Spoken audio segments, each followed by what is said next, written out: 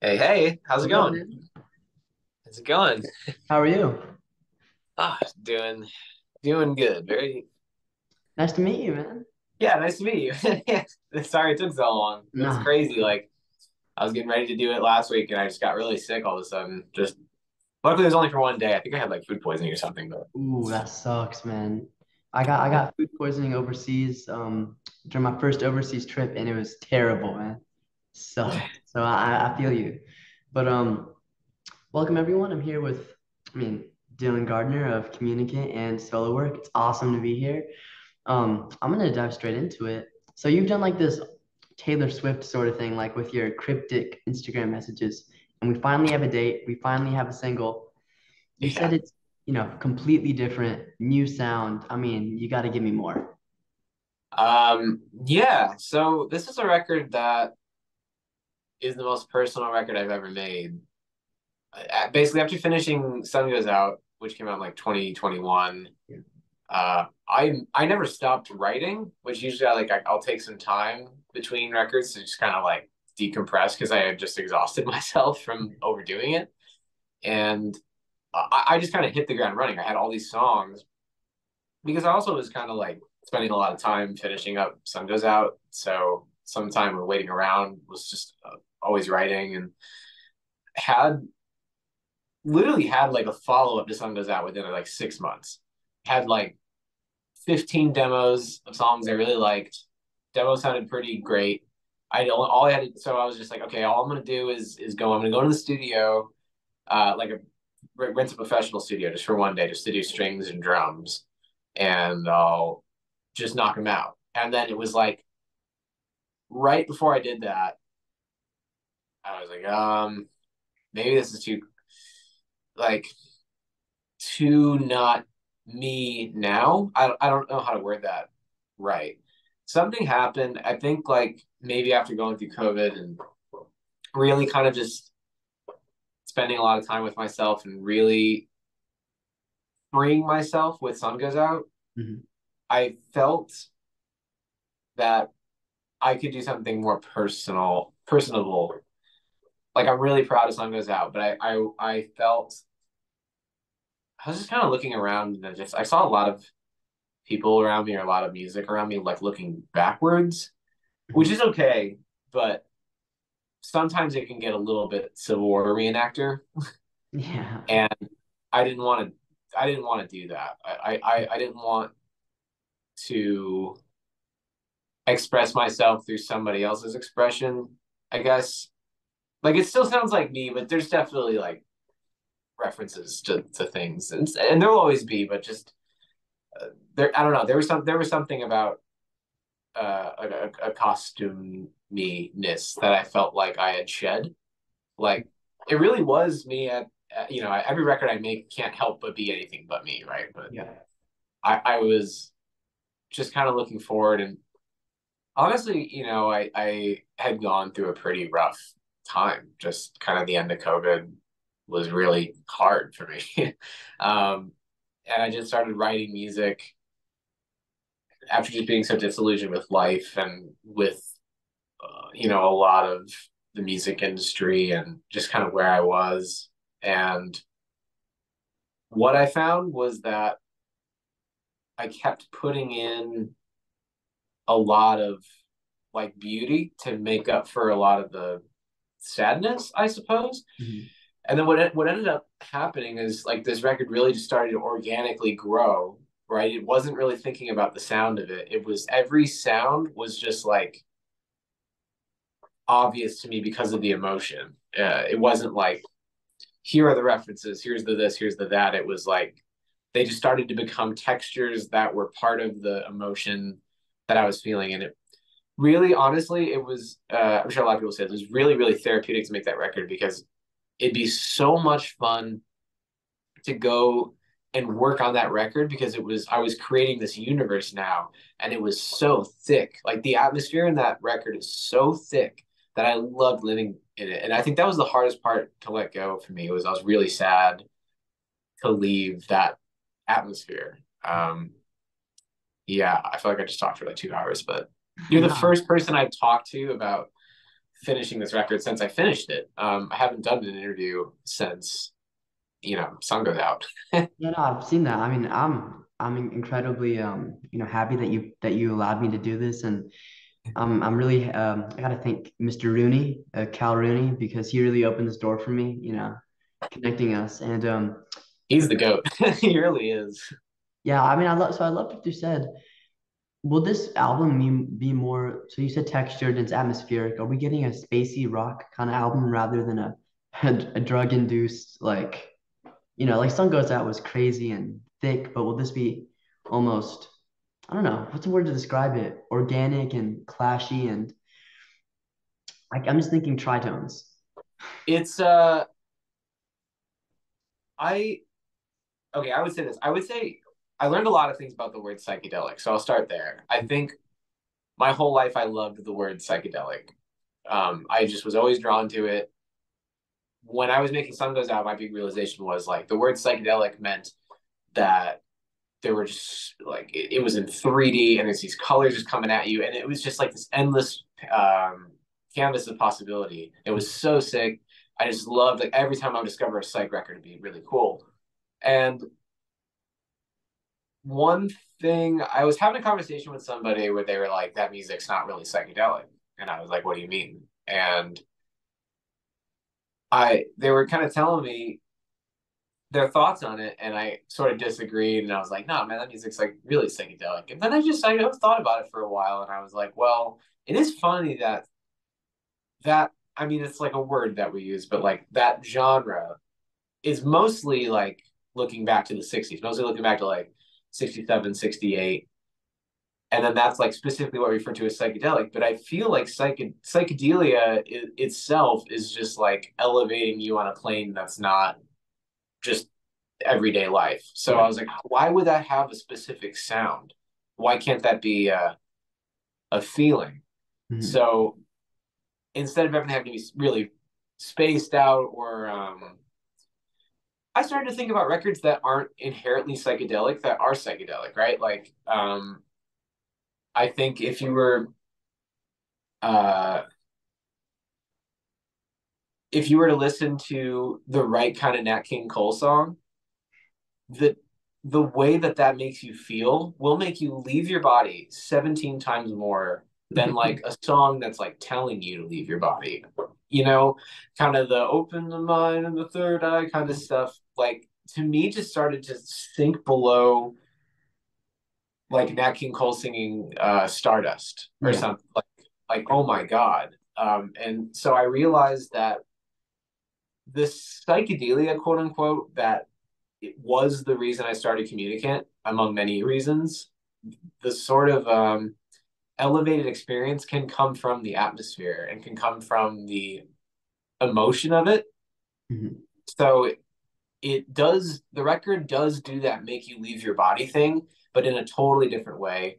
I would say this record's not it's not like a 60s psych record. I mean, that was the goal of Sun Goes Out was to be like a UK 60s psych record, like a modern take on that.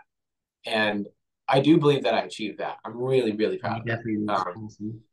I think the new record is just a really emotional, very lush, very honest. I'm coming through this record a lot. Like me, Dylan, as a person, is coming through this record a lot more than Sun Goes Out. I wanted it to feel more like a masked band kind of thing. Uh, so if it's drawing from anything in the past, it's drawing maybe more from the 70s. Mhm. But if it is drawing from the 60s, it's drawing from a lot of Baroque pop, a lot of chamber pop, Scott Walker, Pet Sounds, Yeah, uh, yeah. Fred Neil. Like I've always loved that music at the same time. Sometimes I was like, but like Pet Sounds isn't like psychedelic, but it's kind of grouped in with 60s records or like Yeah, Odyssey and Oracle. Odyssey and Oracle is this big psychedelic album cover, right? Like by the Zombies, but you yeah. listen to it and it's not telling you like open your third eye and there's these space echoes and there's these it's like it's like a rose for Emily, right? Mhm. And I just relate to that. I relate to the emotion. Like that was a big part for me too was emotion. That's what music is, right? Like, Yeah. but I always thought about the thing. I was listening to songs for the drum tone. I was listening to songs for the guitar tone. I was listening to songs for what references it's making to other songs. And then I realized like the best music is the closest you can get to the emotion that you're feeling when you're writing the song. So like that was a huge part. And I realized a lot of my favorite records when I went back, like maybe they wouldn't hold up as well because they weren't actually talking about anything. Like Yeah. maybe the lyrics were a mask for feeling something else, which is a problem that I have with a lot of music. Once you kind of realize the difference, you can just tell whether something is coming from their heart or not. Yeah. Yeah, I can go on for hours about it. Again, literally, I haven't talked to anybody in like a year and a half, and it's like I can go a million miles a minute. I mean, it's beautiful. I mean, you're speaking from the heart, and it's what I'm getting from it is that it sounds like a reflection. It sounds like Mm-hmm. you've shed your skin and you're, I mean, onto something new. And you've got all the fans, waiting for the new record. And by the sounds of it, it sounds awesome. It sounds great. It's Like, very, very cinematic in the same way that Sun Goes Out was, but they are so different. Um, they're so different into the. I mean, like I wonder while I was being like, is this a Communicant record? But everyone's like, yeah, duh. Like when you're so in it, it's tough. But I think it's really nice to have the other side of the coin. I think it's really interesting. I'm kind of like working on the album artwork still as we speak, and Sun Goes Out is so technicolor, and this is really black and white. This is like just every time I see something, they're dark earth tones, they're black and white, and it's like the other side of the coin, right? It's like the other extreme, but it's not it's not reactionary, because the record I made in between, which a lot of those songs did carry over, working out the rearranging them, like the record I made in between, was still in the Sun Goes Out kind of vibe. It was like a perfect psych follow up record, yeah, but I felt that that would almost cheapen the band to one thing. I don't. If there's anything clear about my musical career, is that I don't like to be pigeonholed. So man, that's great. I, I'm glad you're changing your sound. I mean, I personally loved, I don't know what it was about the album, but like it's like road trip music, you know? Like Sun Goes Out is just like we were driving from like Tennessee or something back home and the sun was setting, we're in the mountains and you're just blasting the wheel and it's just like beautiful. And my parents hate psych music. Like they're very much pop. My dad just goes to concerts with me because he's my dad. Like they're not into that type of music, but they were bopping to it and they were jamming to it and I played the whole record. It's so beautiful. And I'm just glad to see that you have the other side of the coin and thanks you so can have much. something earthy. I've been getting into earthy stuff too, like Can. I mean, that's still very psychedelic, but Oh, I love Can. Absolutely love Can. I mean, yeah, that's a band. Let's say like the psychedelia is coming from the repetitiveness or like the meditative quality of repeating in you're closing your eyes and you're living in that groove, and the groove just keeps building in on itself even though it's not changing. It's just really huge how many different ways you can get there, yeah. um, and how many people perfected what they were achieving. Really, really cool. Okay, here. I'm gonna go to let's see, I've got like a whole list of questions I've written down. I like Please this do. one, okay. Are you more of a long, like let's say Dogs. Are you like Dogs by Pink Floyd? Are you that kind of a song or that kind of a person?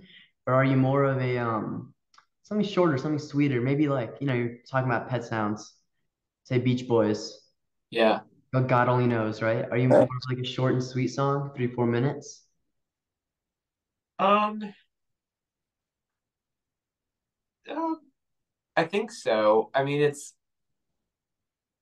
when the record first started, the this record like had three songs that were over 7 minutes. And I don't know, there was just one day where I was just like, this is pretentious. Like I like it was doing that like thing that the worst kind of prog does where it's like, this section Yeah. and this section. And again, it's like what's the emotion, what's the truth. Like if it's in the emotion to be that long, then it should be that long. But if it's there because you're like jamming for the sake of jamming, or it's like just a part of the song. um my two favorite bands are the Beatles and the Beach Boys, and uh I think there is something about shorter songs. The main thing I take away from shorter songs is I like that feeling of wanting to hear something again. Yeah. And it is a tool I use sometimes to end something before I want to end it, because it would make me and the listener want to hear it again. Um, that's something I learned from Guided by Voices, where like that guy would write $1 million hook and sing it once, and you're like, no, no, no, no, no, sing it again. And he just never does. But then I'm like all the time, like, oh, I want to hear that one song. Like yeah, it's a good question. I've never thought about it, but I guess I would err more on the short and sweet side because less is more. I do think. That's really interesting.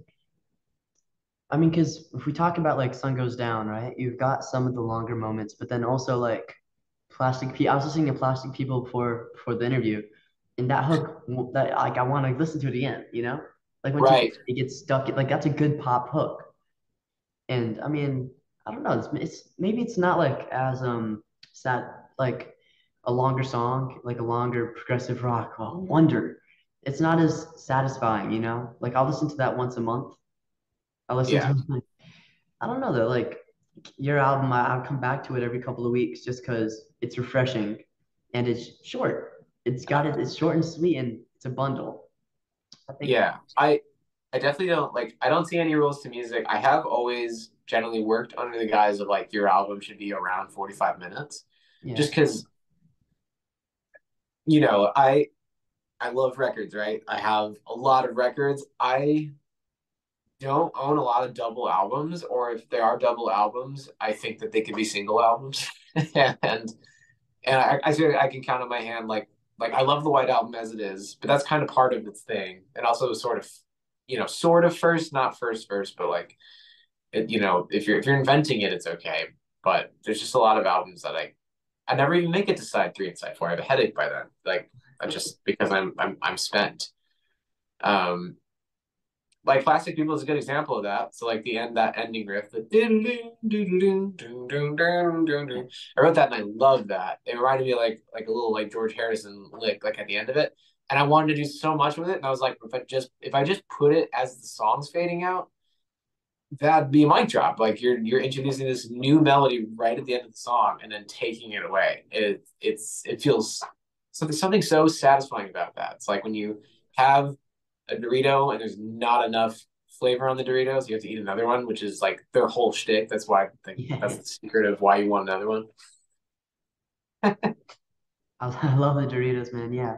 And that's so real too. Like you want the perfectly flavor coated Dorito. Like If you get all the flavor on the Dorito, you're like, I'm good. Just one Dorito. That's all I want. honestly though, like when it's not enough, it's not enough. It's perfect amount. I've got to completely agree. I mean, George Harrison, he's the king of those kind of the wanting more. Like what's try to think of a good something. Like the song something Oh like yeah. that solo. Like it's like I don't know, it's simple enough, but then it's got enough nuance that I'm gonna keep listening to it over and over again until I get sick and tired. I got Yeah. the same thing with Communicant, and hopefully we'll see more of that on the record. I'm super excited. Oh yeah. So are we getting a tour? That's a good question. Definitely getting some shows. There's no tour at the moment, just because I mean it's so prohibitively expensive to tour independently, and I don't know. I mean, I just with my life can't leave the work that I'm doing to like make a living to go tour and lose money. So it's really really tough. Um, unless like I mean yeah, it's hard. If there was a real fan response to being receptive to a tour, I would do it. But it's like sometimes my music seems like such a niche thing to the universe that I kind of get down on myself like why bother. I mean, So, but if anything, I mean, if anything, that's better though, you know, like the niche fans, we all love it so much and we can all relate to it so much rather than a big pop audience where like half the people are like, half the people are, you know, because I yeah, mean, everyone I've met who listens to Communicant, everyone I've talked to and stuff, I don't know. It's just something about it. It's like what's a good band? Ween. All the Ween fans are just like incredibly engrossed in it because it's Ween, you know? Communicate. yeah. There's something really cool about having a secret Yeah. like when I first heard about Big Star, I felt like I was one of 10 people in the zip code that knew Big Star. And then you meet another Big Star fan, you're like, oh my God, not only that's the kind of band where it's like, oh, now we're best friends because you like that band.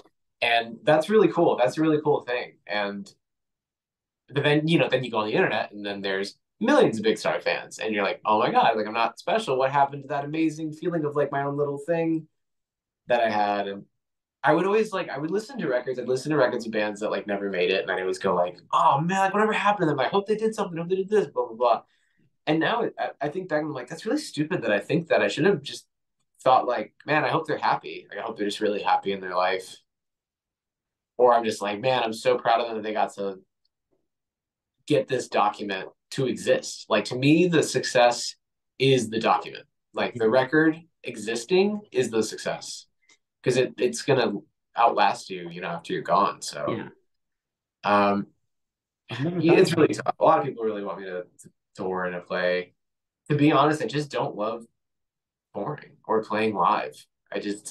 I'm a studio guy. Like I have always really, really, really related to Harry Nilsson, Brian Wilson, the Beatles when they stopped touring. I relate to that so hard because I don't know, just the road life's not for me. I'd like to be at home recording, working on new music, and just constantly finding new colors and like cooking dinner for my it. girlfriend. It just means a lot more to me. I don't know. Then it's just like the sleeping on the couch and the ruining your life and being in debt forever just to tour and rough it and play to 11 people in every state. It's like I know it's part of the process. It's just like it's tough. It's tough to want to it's tough to be a musician in 2024. So it's like I feel like I'm compounding to how tough it is by touring. I feel like um, if I try to put any of the effort towards maybe marketing on social media, that maybe that would help generate some tour love. Um, but But yeah, I give you a pretty honest answer. yeah, no, that's two things on that, right? I've never thought about. You gave me a really good new mind process, I guess, thought process. Because like whenever there like is a band I really liked and they disband, I'm just pissed that there's no new music. I guess because of how spoiled consumers now are with streaming, right? You're constantly overflooded with like new stuff and this and that. But not to think about it, you're glad that that band happened. I'm glad that I stumbled upon like which is just like this really small band I just randomly found on Spotify with one album. And they were great. And I don't Yeah, know. That's really awesome. And then with the social media too, a little bit's that fake though, right? Like, I don't know. I really like it when there's a natural reception to the music or there isn't and everyone just yeah. loves it. Well, that's why you know again, being an artist in 2024 is just sucks because of social media. Like I mean, I don't want to do social media. I Yeah. don't. I just want to. I literally just want to make the music, put it out. I want someone else to worry about marketing it because it's just really slimy to sell myself. I just don't like it, Yeah. and there's just no ands if or buts, and that's you're lost in a world of white noise, and I understand that. So you got to do the best you can to get the music out there. Um, and the hard part for me is there is something like when you listen to a band, you're not just listening to the music. And that's why I understand people that can't separate the artist from the music because they're so intertwined. And it'd be hard to listen to like Radiohead if Tom York was like, "Hey, what's up, you guys? We have a thing next week going on," and I don't want to be the "Hey, what's up, you guys" guy. Um, so I've been trying to find cool ways to do things on social media that are still me, that I'm still connecting with people. I'm making like a playlist of songs I really liked, and Oh yeah, I've been, Tom. yeah, I've been debating starting a Patreon for Communicant that would kind of make life a lot easier for me, like financially with doing the band, and kind of through that being really communicative with cool stuff. Hey, here's B-sides, demos, unfinished artwork. I mean, because the thing with me is just like that I'm always redoing things so many times and going through so many things. There's just so much unreleased stuff, and sometimes it makes me sad that it'll just sit on a hard drive forever. But it's also kind of good at the same time because you get to control the exact document. Yeah. Um, I feel like I've answered every single answer like with an hour question. No, I'm glad that we can talk and we can explore this. A Patreon would be awesome. A Patreon would be great. I mean, like, because I could not contribute to it, but I know there's certainly a bunch of people that could, and getting the Yeah, B-sides and getting the artwork, that's another level. I really like it when bands do that. There's a yeah, couple of times when people will get on and do some cool stuff, and it's always, you feel closer. I really like that. Yeah. yeah. And I know bands don't like asking for money. It's like a different kind of thing. It's more success for me is having the time to do what you love. Mhm. And I'm realizing that something like a Patreon would give you that time. It would cut back like a day or two off of your job schedule of like what you have to do to make a living throughout the week. So, um, but that stuff doesn't really matter. Nah, I mean, I completely agree. If you, I don't know, it's like the old bands will always talk about, back in my day, we never did any social media. We just played shows and stuff, but Well, hey, yeah, it was different. 2024 You know, is. it's true. Like a lot of records, they would just get like lost in the white noise. Yeah, it just it sucks. It sucks that 2024, the way that streaming is, and the way that musicians can't make money or they can't make good money, right? Unless you really market the hell out of yourself, and then at that point, are you yourself? And I guess like the whole album is yourself. So It's easy to lose yourself in that. And I've met a lot of people that just kind of went crazy trying to do that. Um, you just have to let go. You just have to let go and realize that whatever you want to come out of the record is conditional. And like I said, the success is the document existing. It's the fact that you did this for yourself and you created this world, and that's something somebody else didn't do. Like that's something that's yours, and that's really cool. And then on top of that, that people anyone can have the same reaction to it that maybe you did is miracle.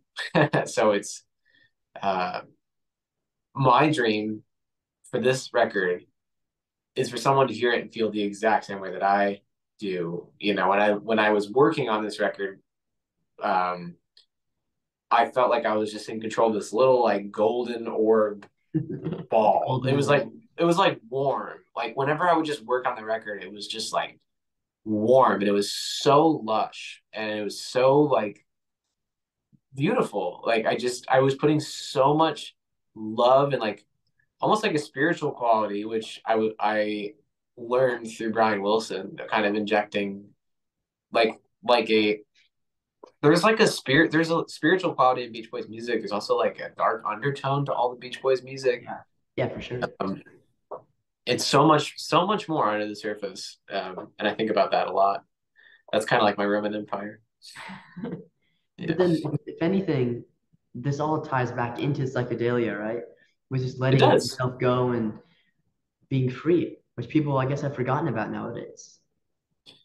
The point of Communicant and why it's called Communicant was I saw the name on paper. I thought about the idea of a communicant is like I saw like a wall and I saw someone on this side being like a conveyor of information to someone on the other side. And I realized communicants' whole sonic identity are almost like movies, like cinematic albums that there are worlds, like really, really thick worlds. That's to me like the only like must have of a community record. Like it has to be like a thick world that you can live in. Mhm. So thick that you can't do it again on the next album because then it would feel like diminishing returns. It'd be Yeah, like, oh, I'm in the same world still. I don't know. It's really interests me. The hardest thing in the world is figuring out another world. Like that's so difficult, especially when you're really just writing from the heart and you're just sometimes like your heart's gonna give you like not what your like business brain or artistic brain wants because it's just what you're feeling. You do have to just go with what you're feeling. yeah, If you fight it, it'll just come across in the music somehow. You won't be sure how, but like people, it's subconscious. You just know. yeah. Yeah. I mean, it's wow. This is like incredibly deep. Yeah. I really Sorry. get to reflect on. No, it's beautiful.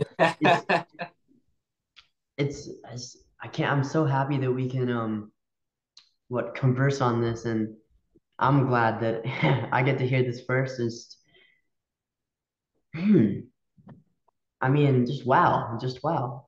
So we've got 8 minutes left, All and right. you and me are both chatterboxes. So we're gonna do one more question, and I'm gonna pray to God that we don't run out of time. Okay. Okay. So you gotta give me 3 songs, 3 albums, whatever, three anything. It can be anything, not music. It can be quotes. It can be 3 books, but 3 things that can change someone's life.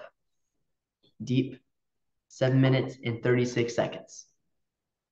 Um, I think as essential as the Beatles are, I feel like that's a given. But I feel like the Beach Boys are a really important band to study for a billion different reasons. Um, Especially like Pet Sounds, Smile, Friends, Sunflower, Surfs Up era. The story is just amazing, and Brian Wilson has just taught me so much about what it means to just be a human being and be alive and be a creative person. And it's just that really changed my life. Like look in the last year, if anything has changed my life the most, it's Brian Wilson. Um,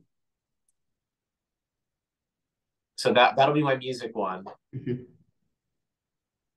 My other one in terms of regular life, I do live by treating people how I want to be treated. And it's important to not forget that every single human being is the exact same as you and is going through the exact same experience as you, has the same dreams as you, but they're all on different planes and they're all on their own journeys, going here, going there, um, working through their own stuff. So always see the universe as yourself. And if you're like at the grocery store or you talk like the guy who's picking up your trash, like ask him how they're doing.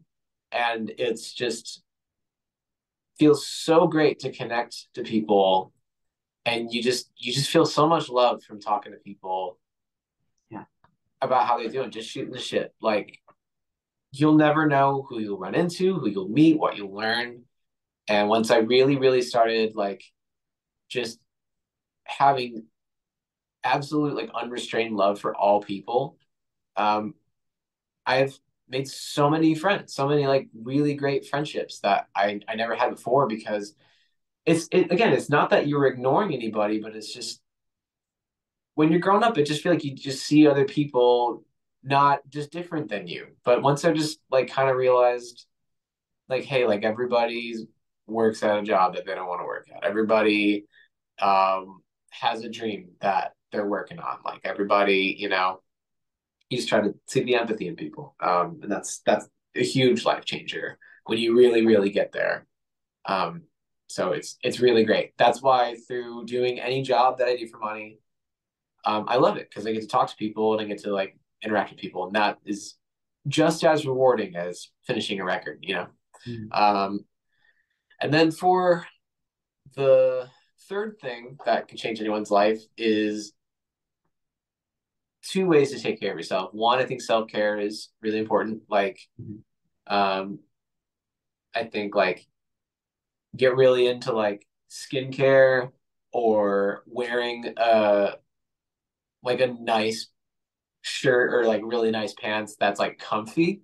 Like I've learned that you can dress up and still be comfy with the right kind of clothes. Like pay attention to fabrics, pay attention Yeah. to certain things, and that's big. That's like really big on your mental health. It makes you feel really good. Wake up in the morning and have a routine.